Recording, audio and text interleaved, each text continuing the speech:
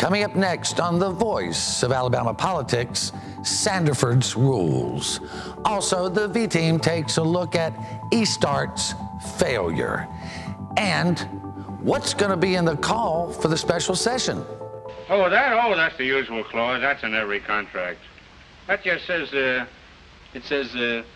any of the parties participating in this contract are shown not to be in their right mind, the entire agreement is automatically nullified.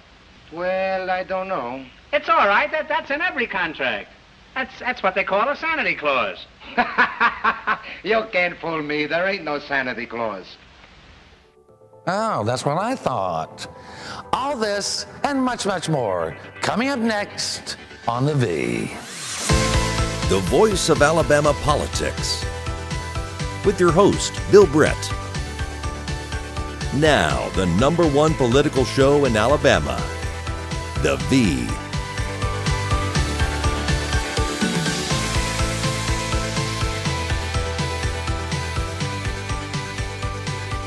Welcome to The Voice of Alabama Politics, where we tackle the tough issues so you have the hard facts.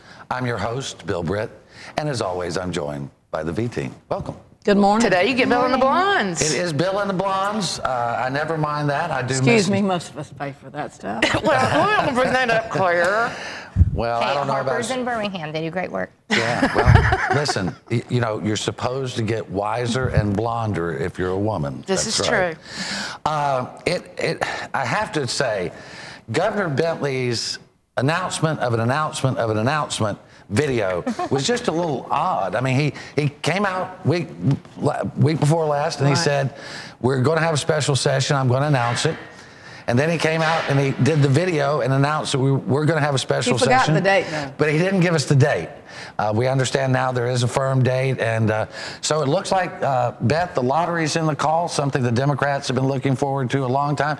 But this is a Republican sponsoring it. Right, it is, and I think that's the only way it's going to get done, unfortunately. And, you know, I couldn't help but wonder, watching Governor Bentley as he was announcing that he was going to announce that he was going to call a special session, you know, with all of the fluster around possible impeachment, that maybe they may have to feed him a little something to keep him smiling during that thing, because he seemed off to me. He just didn't seem like the governor we're used to. He seemed very staged. He showed his teeth a lot. But he looked good. He really did. You know, Yeah, I mean, but it just wasn't the Governor Bentley we're I used think to. that everybody's just looking for something. I thought it was a very natural outside. You know, he has had his tie off. He was talking to the common man. The little flowers were in the background. You know, I mean, the bottom line is, we can quit talking about impeachment, y'all. He's not been convicted on anything. We agree. I We agree with agree. that completely. So, you know, let the man continue to do his job, because I have to remind y'all that we did leave somebody in office for 2.5 years who was convicted. So I think people should hush. I agree. But Let's get on to But get on the get back to the bottom line. lottery. He did a great job. I think he's for it. You know, we've seen this in our state before when we had Siegelman that was governor, and it just was how it was rolled out. But the main thing he laid out, Beth, was talking about passing the enabling legislation, then setting up a commission, and that's not something that they had talked about and came forward to this last spring. And I think that is important in how the lottery operates, because that gains the trust of the people. Well, one of the things that's been a problem and a sticking point, and that we've seen this across this nation, if the lottery has all this laundry list of what's going to be finally included in a lottery, it fails, because everybody's got something to pick what they don't like. Or, I mean, we're going to have a lot of special interests coming out against this, Susan, aren't we? We're going to have a lot of special interests, and so that the viewers know the importance with this date, that the August 15th date, is so that they can get it on the general election ballot. Should it come later than that, there's not enough time to get get it on the ballot. It had to have a special session. So that's the importance of the date. And Special election. Special election is going to cost how much money to do that? Several We can't million do that. dollars. $4 Well, million. and then the opposition's got all the money in the world. So Right. the bottom line is, it has to be passed out of the Alabama legislature by August the 24th in order to make it on the November ballot during the presidential election. Exactly, which will take some of that special interest steam out of it. You're going to have special interest coming in between now and November, but if you gave them as far as February, we're talking about a total mess. Well, we're going to be invaded by the Mississippi folks, the casinos over there, the Choctaws, Naturally, Porch Creek does not want it to happen because it's going to open up some doors they don't own. And I think even the gambling facilities here probably not, they weren't for it unless they were included during this session 2 years ago. Well, our surrounding states are going to come after us because Alabamians are going and getting their lottery tickets from neighboring states, and they're not going to want that to stop. Every time I cross the state line, I spend $20 on scratch-offs. It's just that's exactly it's part what of the the routine. governor said. All the Alabama citizens are spending money, whether it's Tennessee, Florida, they're spending it. We might as well keep it at home. My concern, though, if we're just going to do the enabling legislation and then we'll do the commission, is I want to know what this money is going for, because we have not seen this legislature treat money the way it's supposed to be spent so far. And it would change my vote if they're saying we're just going to put it in the coffers and wherever it goes, versus it has to be spent in this particular place. Well, I think a lot of they're people going to lay it out. A lot of people want it to be in the education. They want people to go to education. A lot of people want it to go in the general fund.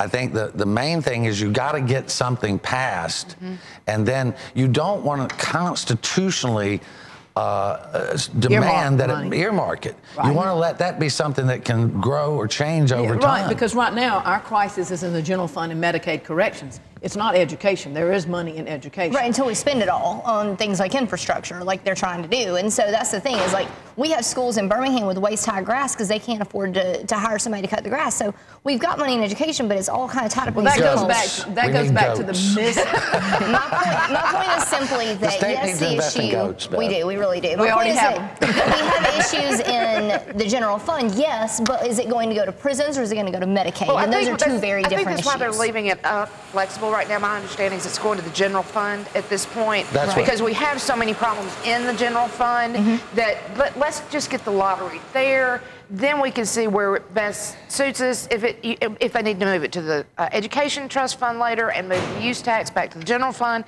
this gives them a little flexibility to try to fix a multitude of problems. I mean, let's put it down. You got to have it because time can change from 1 year to 5 years to 10 years. Oh yes, it can. Right. Well, but what's been consistent is we've had a boiling pot in Medicaid and corrections at least for the last 21 years. I know that's big factual, not education. I want to move on to the next subject. Before I do, I just say that a lottery is bad policy for a policy way of financing government, but that's all we've got. Nobody wants to raise taxes. That's right. So that's what we've got. We've cut as far as we can possibly cut. We're talking about endangering people's health at this point, and that's people have to realize this is the reality we live with. Every state except for 6 has a lottery. Bring it in, get the money, and do some good with it. That's my opinion. But the key is bring it up, pass it to let the people, the citizens of the state of Alabama vote. That's what's got to happen. And that's what they want to vote, up or down. Well, there's going to be a vote either Monday or Tuesday in the Republican House caucus where they elect a new Speaker of the House. The disgraced Speaker is awaiting his handcuffs in his jail cell. Claire, we know that there's several folks still in. There's a lot of them. I think it'll come down between Matt McCutcheon and Steve Klaus. Well, that's what we're hearing. Is that what you're hearing, Beth? Yeah, they seem to be the two that are really putting in the work to make it happen, from what I'm seeing. The only concern I'm really hearing with the Klaus side of it is he is saying that he's not going to change anything. He's not going to change any committee assignments and committee chairs. And there are a lot of people that are having issues with that among the legislators. Well, there's just, there's that Hubbard element that's still there. I mean, and both those guys served Hubbard, but they seem to want to bring in good government. We're hearing that from both of them. But we hear that, Mac McCutcheon has the edge right now. Nobody knows because Barry Moore's still in the hunt and a couple other folks. It could get weird. Well, and with the Republican caucus having the pledge it has that they'll all vote with whatever the caucuses vote, that kind of simplifies it a little bit. But if they were to decide to break with that and put the Democrats voting in the mix too, that could always change it. And I don't think that'll happen. I don't think they're going to, but it could change it. It may change later, but I don't think they've got time enough to do it. Right. And I don't think they want to. Let's leave it right there. You're watching the voice of Alabama politics. We'll be right back.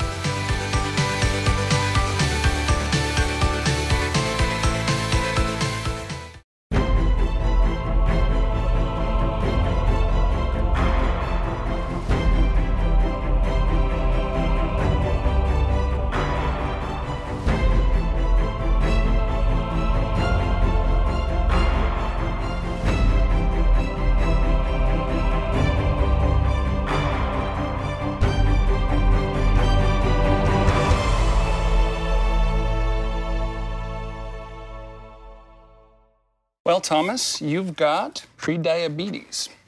But with more exercise and a change in diet, it can be reversed. I've tried exercising. It just makes me hungry for bacon. I love bacon, too. And who really likes to exercise? Not me. Me neither. Nobody. So we're good? What? Oh, you still have pre-diabetes. Big time.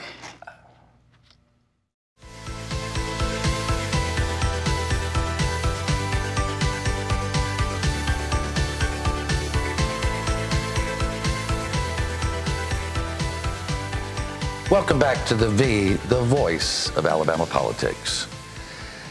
There are more lawsuits going on right now than you know. You just don't know which one's coming next.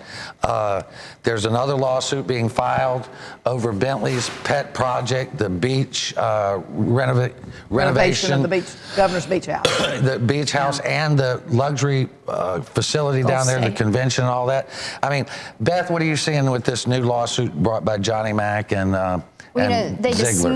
dismissed the one that was brought by, was it Grimsley? So they're saying he didn't have standing. And so, you know, I think the biggest thing here is if we're challenging it on an unconstitutional use of power, you've got to have somebody whose power has been usurped here. And I'm not an attorney, so I don't know all of the ins and outs. I haven't taken constitutional law. But I think what it comes down to is, you know, Jim Ziegler and Johnny McMorrow are two people who had the authority to watch this money and appropriate this money, and when the governor took it, that gives them the ability to now file a lawsuit that has standing. Because basically, my understanding is he's breaking the three separate branches of government. Right. He's taking his executive and going over to the legislative branch. Because you have to be able to show damage. You have to be able to show harm. So that's how they're saying, well, we've been harmed because our rights. And even if you're for the project, which a lot of folks think that beach convention center is a great idea because we got associations going to Florida. I mean, Alabama associations going to Florida and holding big events. They're in Sandestin all the time. Yeah. But the other side of it is it needs to be done properly. We don't govern by fiat, and that seems to be Excuse me? Done properly in Alabama? Section That might be a little bit of an oxymoron. I wouldn't know what that was if it. Section 8 makes it, of the Alabama Constitution makes it very clear that any funds spent in the state of Alabama must be, whether it's gift funds, whether it's grants, whatever, has to be appropriated by the legislature before anything can be set up, before anything can be moved. And I think that's where the governor is coming in and saying, well, this is BP money. It's not technically public funds. And that'll be for the judge to decide, because I don't have the research on that, whether it is or it's not. I think it is. I think if it's money that's been entrusted to the state to spend, then that's public money. The money the government can't spend anything but public money. Let's be reminded, too, that they've already appropriated this money. The legislature has already taken steps to appropriate this money, and the governor didn't blow the whistle saying, wait, you can't do this. This is my money to spend. They actually did not do the right appropriation. They did not make that bill did not pass, so the BP money is sitting there, and right now, unless they go in and do something and say it has to be used for X, Y, and Z, the governor does have the discretion of the BP money, which is private sector money, that came from the oil spill, then comes into the general fund, so then therefore it makes it public money. But here's another sticky wicket. They're going back to the 2010 money. This whole project wasn't set up until 2013, so that money couldn't have been attached or intended for this type of project. I can assure you, if President Obama was doing that in Alabama, you would have a whole host of people raising Cain, and that's really kind of what he's doing. He's saying, well, I'm executive order this, I'm executive order that. We've heard nothing but about the president's executive orders, and then nobody's willing to raise a flag when the governor does it. Well, you know, and listen, it may be a good project. I have some issues with it, but it should be done according to the law. We've seen so much lawlessness in our state. But there's just tons of problems, and we don't know how to fix half of them because the people are not willing. How about that ticking time clock? Yeah, you're right. You know, we did a story last week about eStart, which is a time and attendance program that the state has paid now about $7 million to implement. And, you know, we wrote a story about it, and we got a call from somebody at the finance department or email said, well, you don't have the facts. You know, you need to stick with the facts. And so what we did is we found some letters from personnel, from the Attorney General's office and others saying it doesn't work. So I think the finance office got our point that we didn't say it didn't work. You got Luther Everyone Strange has said and it Jackie doesn't work. Tommy Graham. Vice, John Yeah. McMillan, Exactly. all these agency heads and elected statewide officials. Susan, break down the problem for us. Okay. If you can. I can. It's a little complicated. Basically, the bottom line is it's a duplication of services. But let's just look at eStart, for instance. What this is supposed to be an online time clock, all right? Which is fine, except for one, it doesn't work. It doesn't keep time correctly, and it can't add and subtract correctly. The way you put your time in can mess with the way you get your leave, which is very important in the state of Alabama. For instance, let's say you have a state trooper. A state trooper begins his day. He clocks in when he gets in the car at his house. He clocks out when he gets in the car when he's at home at night. Well, if you're in the black belt, you don't have internet service. You can't clock in and out. So they tried to devise a app where they could get around this, and that was going to cost $45 per trooper per phone. In the end, and that's how it works. But no, I just heard about $45 a month per trooper per phone. Well, that's right? make good economics. Now, here's the kicker. The kicker is when Jackie Graham wrote her letter, she told them that the software she has is working just fine. And if you look hard enough, it's actually the STARS software that's handling the personnel correctly. Why have we got eStart coming in trying to do the same thing? But it's not exactly, it's a package that's part of this, what they It's call a package, STARS. but There must she's- be some friends and family and lobby. Somebody's making money. Somebody's down making there. money because you've got CGI that has STARS. You've got Kronos, who started this eStart program in corrections and then eased their way on Well, in that's the way they about always 2 or 3 do. years later. Well, it seems to me there needs to be some serious investigation and looking to what's going into the finance office when it comes to all of this high-tech technology, because this has been a black eye. We've been talking about STARS and now this. Since before Christmas. Well, at least a solid year. So And I was something needs to talking- happen. I've Somebody's talked to head needs to people roll over this. all over, state employees all over the state who are, just crying that this is just so much extra work that they're having to do with both STARS and we eStart. talked to two agency heads that said it's Yeah. like having another job. It's like having another job. They spend Well, at and- least an hour a day on that day's payroll. Wait, wasn't there something that happened with the Board of Adjustments? Oh, yeah, in that's the relation other to all thing. that? That's STARS. We go back to STARS. This Right. It's all a mess. It needs to be fixed. two weeks ago or last week, I can't remember when it was, the Board of Adjusters for the state had to come together and approve for one agency to pay another agency a year-old debt because STARS won't let them pay each other. Wasn't it the governor that said the most conservative thing we can do is pay our bills? I mean, Yeah. why are people not more upset about this? I don't But, understand. It wasn't like a $20 million payment or something like that? Now, I was talking to a state employee yesterday and said, if you have 2 locations for your business and the STARS has one address and you file it under another address, it kicks it out and refuses to pay it. Yeah, and It's guess what? just even simple Bill stuff Newton like that. gets $7 per mistake on STARS. And that which goes in is- his little silk purse over here, Yeah, that that's little pretty nice. fund he has. They maybe 100 a day, 7 times 100. That's $700 a day. This That's is pretty good. egregious. I'm telling you, somebody needs to get to the I bottom of actually this. used your word yesterday about this. I did. Would you put $20 in my can? Put it on my account. Well, speaking of Claire's can, we're going to hold it right there. You're watching the V, the voice of Alabama politics. We'll be right back.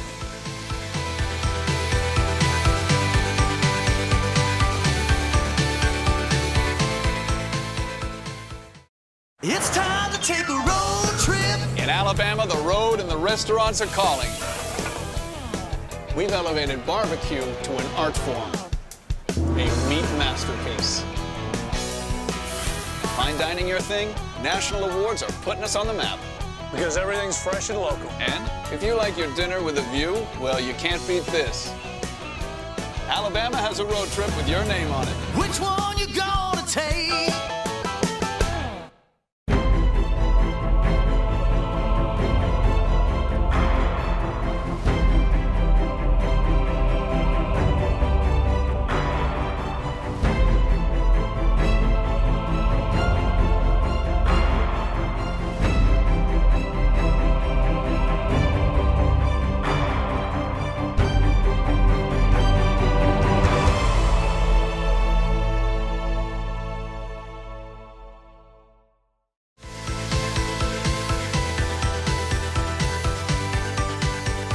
Welcome back to the V, the voice of Alabama politics. Beth, last week we had a very special edition I sat down with Spencer Collier for 30 minutes and talked about all the things that happened leading up to his firing and then afterwards. You know, we heard that story before, but we had never heard it put succinctly because of all the hoopla around it. Right. It was good for me, you know, and as I'm reading it, it was kind of like, oh, okay, that's how that comes together. And so I know that, you know, if we do this day in and day out, you know, people who watch the show or who follow us, you know, on the Political Reporter, they, I'm sure, loved having that timeline. And honestly, you know, for me too, the bigger takeaway was being able to hear it come straight out of his mouth, because you could tell how difficult this has been for him, and that it wasn't something that he did to try to, you know, get his name out there, to do anything self-serving. Like, you could tell this was a very difficult process by the way that he handled himself. I mean, Claire, we got so much response from it, and he generated a lot of sympathy for him and his family, and I think it's well-deserved. Oh, yeah. Well, like Beth has mentioned, I mean, you know, given the closeness between he and the governor, this was a very difficult situation, and then the way it's unfolded. So it's very unfortunate. You know, Susan, I think one of the things you see in that video of Spencer is an honest man who has felt betrayed. I mean, his name has been out there accused of crimes in every paper and every news story out there. I mean, we know Spencer and his wife, and they are just some of the nicest folks you're ever going to meet. Salt of the earth. Couldn't find more honest people in the world. Do anything for you. Literally give the shirt off his back kind of guy. Who has dedicated his life to law enforcement. Bless Melissa's heart. She and I have talked about being the wife of a cop when he used to patrol the back roads of Alabama with nothing between him and a criminal but a gun. And worked his way up to the very top position, only to have his legs cut out from under him from someone he considered a father figure. And you can see, when you watch that video, you can see the pain in his face. You can see the betrayal. One of the things we haven't reported yet, because we could not confirm it, but we have now confirmed it, is that almost immediately after Spencer Collier left to go on medical leave, he was in contact with other law enforcement, I think also the U.S. Attorney, somewhere in that timeline, and he was followed. He was followed. He got a text saying, did you leave your wallet in Prattville? Yeah, he hadn't been in Prattville in 12 years. Yeah, the whole thing is so bizarre. And, you know, in my heart of hearts, I think that this is not the governor that we all knew. I think there was somebody behind him pushing him to do things that have gotten him to the situation here. And they immediately started investigating him, from what I understand. Well, and we verified those facts. We haven't written the story yet, but we verified it with law enforcement and with other people that surrounded Bentley. But what we can't know is, it was Bentley in cooperation with Mike Hubbard using his investigators to go after Spencer. What is it? Women, money, and power destroys. Yeah. Okay? We've seen it with our speaker. Unfortunately, I think we're seeing it with our governor. Yeah. And it's sad for the state of Alabama, well, I mean, but I think that's the fact. You almost got to think that Rebecca Mason probably gave the order to fire Spencer. You think? Right. Well, and, you know, it's one of those things, we all know how much it stings to have somebody who you consider to be like a family member who turns out they stab you in the back. And so, you know, I just think it was great for Spencer to come on the show and let everybody see the man we know him to be. Yes, it was. Well, you know, listen, he made a lot of enemies when he took over Aaliyah and just stood strong for Bentley, but he didn't deserve to be disgraced. And well, I think he'll have more time in the sunshine. Well, you know, that grand jury that we got pictures of Bentley going in and out of, hey, it was Bentley, it was Taylor, it was Stabler, it was all the folks involved in the firing of Spencer Collier. And you know, the second advice I got when I started working in politics, y'all always told me follow the money. The second advice was always do the right thing, and the politics will take care of itself. That's right. And I hope that's something Mr. Collier knows right now, because I think the politics is going to take care of itself. I lived through that for about 4 years. Thank you. Yeah, it's been, you know, we're just sort of now coming out from under, you know, the Mike Hubbard regime. I think some of us still got PTSD. Yeah, a few battle scars here and there. Been through. And then, so why did our sweet Mr. Sanford do what he did? About yeah, and you're talking about Howard Sanford who's head of the Sunset Committee. There was a conflict with the committee meeting, and so he moved the date from when it conflicted with the Republican convention over to where it conflicted with the Democratic convention. And Laura Hall, who is a great, been around forever, does a great job. She wrote him a letter and said, look, I sent you a couple of dates, and these two I didn't want you to use. And boy, he must have sent her a nasty letter, because the email she sent back said, I'm offended at a time when our nation is divided. Boy, you didn't do the right thing. It's weird because, everybody has known, at least for the last year, this is the date for July for the convention for the Republicans in Cleveland, and they've known this is the date in Philadelphia for the Democrats. Don't plan any legislative meetings. Too many people go. I mean, that's just common courtesy. Don't you think that was deliberate? I could have seen it where. But he did it on the last day. Right. So. Well, but I could see what Representative Sandiford would say, oh, well, if this doesn't work, we'll just bump it to next week. And then somebody says, wait, the Democrats are in Philadelphia. Oh, that's right. I'm sorry. Let's bump it a week later. It should have been one of those, I could see where it was an honest mistake to begin with, but then to double down on it and say, I don't care. On that committee, if you knock the Democrats out of it, you knock out every minority vote on that committee. And I mean, it's just, that's one where we have to have a diversity of opinions. Well, it makes sense, because if they're coming in next week, tomorrow, or Tuesday to elect a speaker, then do the sunset the following day or the same day. I mean, that's an important committee that to have everybody's voice on. Look, the Republicans have control. That's fine. That's what the voters wanted. The Democrats are hopefully the loyal opposition, although they don't do much. But we all have to work together. There's not many outlets. Look, we got to work together. Everybody represents about the same amount of people.